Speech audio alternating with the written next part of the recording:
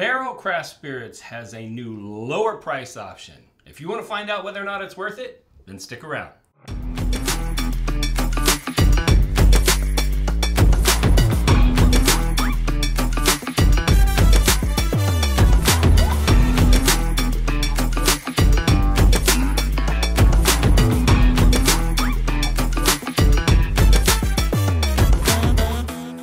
All right, pretty girl.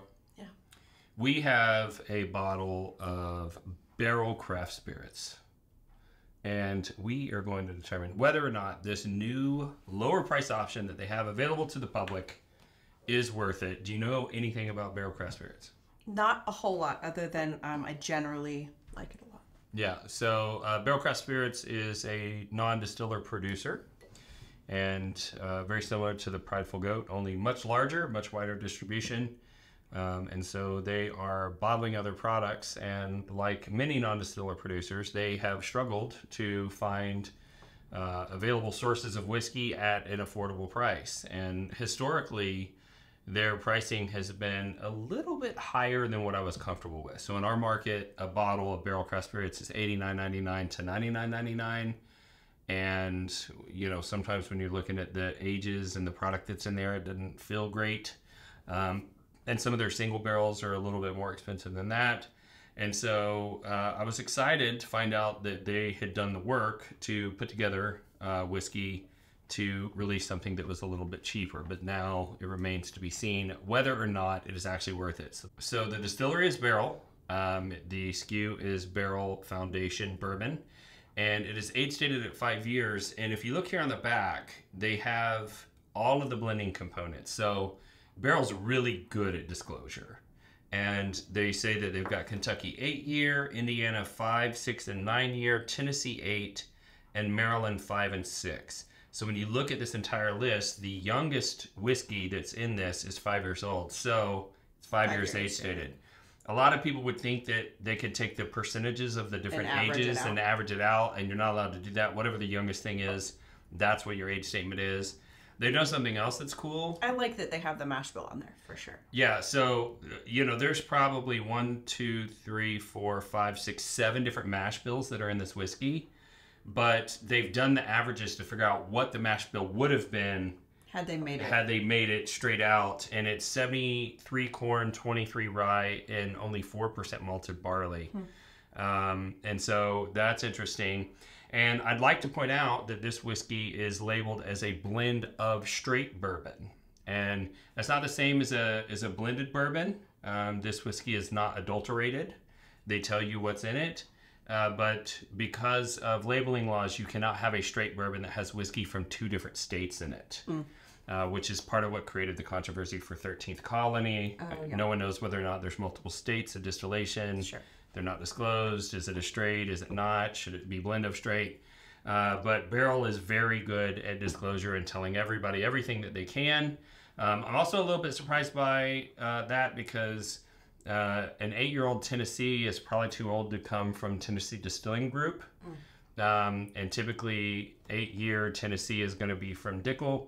And I am sometimes skeptical about the Dickel flavor kind of overwhelming the other flavors from the other whiskey. So we will see whether or not that is the case. So Ready? No, not yet. We have Just to talk about, we talked about age. The proof is 100 proof, which is great. Yeah.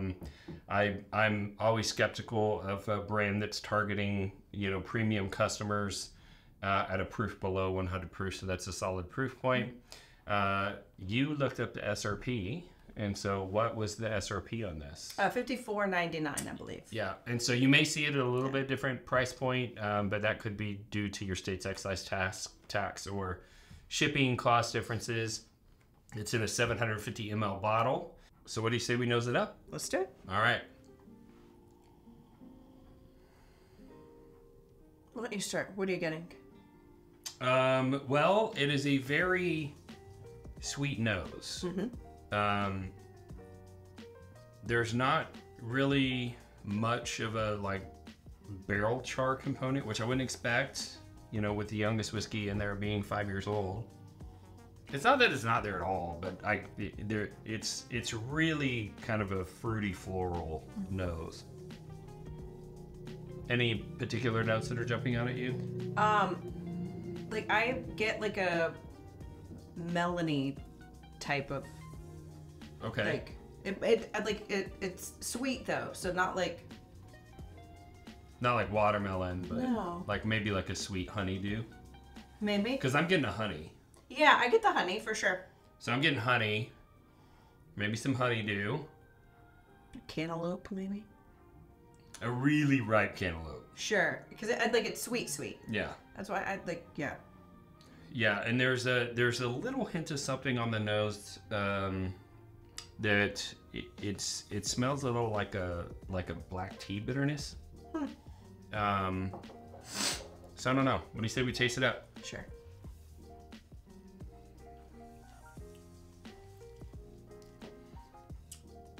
Oh wow.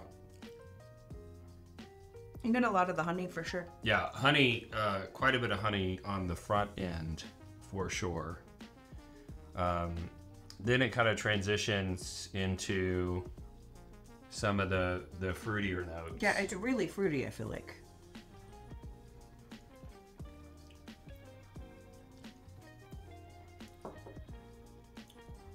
Hard to put your finger on exactly what the fruit notes are because there's just so much going on. I feel like if you like dipped cantaloupe in vanilla. Okay.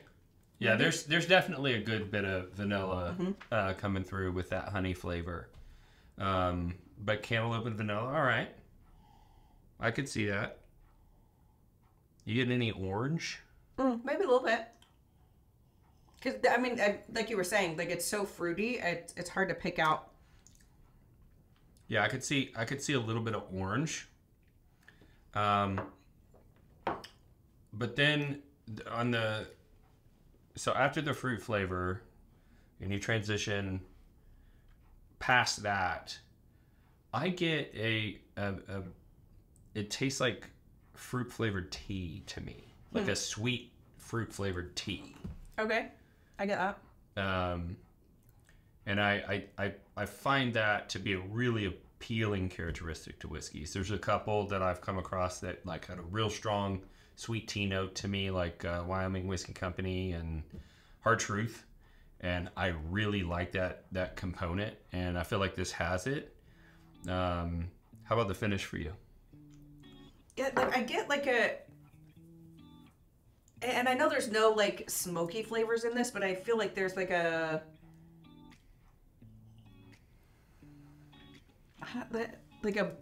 burnt sugar at the very end, like it's Yeah, like a caramelized sugar. Yeah. Yeah.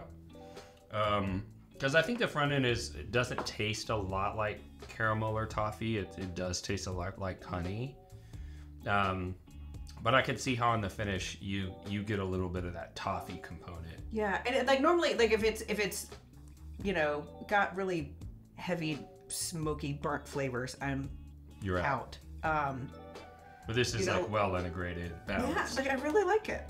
And then I get a good bit in the finish. It just hangs around forever. It's funny because we recorded E.H. Taylor Barrel Proof before we did this one. And I'm still and the finish on this barrel is lasting quite a bit longer than the E.H. Taylor Barrel Proof. Yeah, that's true. The Barrel Proof burned longer, but the flavor's hanging around. And so I'm getting some mint on the finish that's hanging around for a good bit that I think is interesting. So how would you rate this one on a 100-point scale? I don't know if my opinion is skewed because I generally like Barrell Craft spirits, stuff, but I like this a lot, like 90s for sure. Yeah, I'm gonna go 90, maybe even 91 on this. That's a lot for this type of product that's not some special limited edition release. This is supposed to be their entry into like bars and restaurants, because it's if you have a $100 bottle that's not the right bottle for most bars and restaurants. Sure. Because it's just the cost per pour is just too high. But at 54, I mean, this is even cheaper than the Whistle Pig that I like so much, Alfa Romeo. The Alfa Romeo, yeah, So which that's is 3 times like fast. highly finished, and this is not. Yeah. But yeah, I like this quite a bit. So buy or pass at $54.99. I may make you go buy another one. Yeah, this is one that like if I ran out and I saw another one, I'd buy it again. And so I really like it. I really like this product. So what do you say we give some whiskey away? Let's do it. Unfortunately, we are a little bit low We are. on our Barrell Craft like spirits. We do like it, but what we're gonna do is we're gonna give out a 1 ounce sample pack of all 3 of the Barrell Craft spirits bottles that you see here today. And that is kind of exciting because one of them is a single barrel that we picked that is 141.9 proof. So we have a hazmat. And it is so yummy. It is so good. We use this to have people do the sniff test between With our glasses. our new glass that's designed for high proof spirits And the other one. and to show how bad the other glass is. It's a good glass for what it was intended for, yes. Which was Scotch whiskey that's lower in proof. Yes. So we use this spirit to do the sniff test because it's almost 142 proof. Yeah. But you'll get a sample of that. And all you have to do to enter is like this video, subscribe to the channel. We recommend you ring the bell so that you will be notified of future content and future giveaways because there's a giveaway on every new episode. On Monday and Wednesday. And on Fridays. Oh, I didn't know you were doing it on Yeah, Fridays. we do a free giveaway on every video. I just live here. Yeah, I don't know it's what's fine. going It's on. fine. You do also have to click the link in the video description, give us your basic contact information. We run a randomizer, post it publicly, reach out to the winner, get your shipping details, get your samples out to you absolutely for free. And if you like this content and you want to support the channel, tell them some of the ways they can do that. Well, we do have a Patreon account. We've got multiple tiers for our patrons and lots of good like goodies. I mean, lots of goodies. Yeah, it's not just a donation. Not just a donation. Distillery takeovers. There's one coming up. There's one coming up actually this weekend. We just announced our next one. There's a third one that's in the works. Yeah.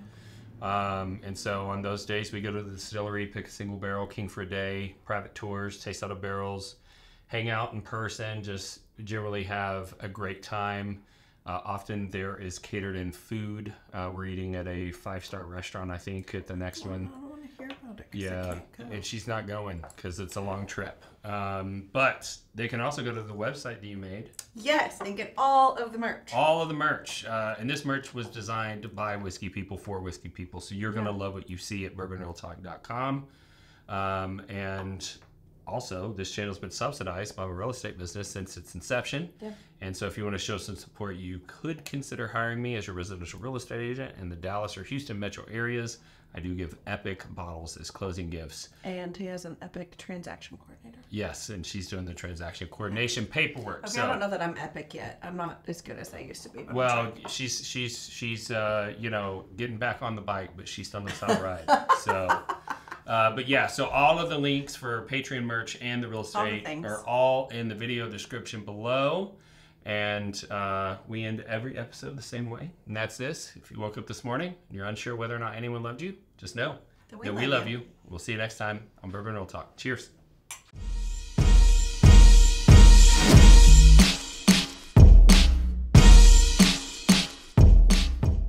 Age stated at 5 years. Put your black hat down. Gentler next time. One more drink. Drink. I don't need your help. Help. I can quit anytime. Time. I will never forget when my brother did that whole bit in front of my dad at dinner. God, it was the best.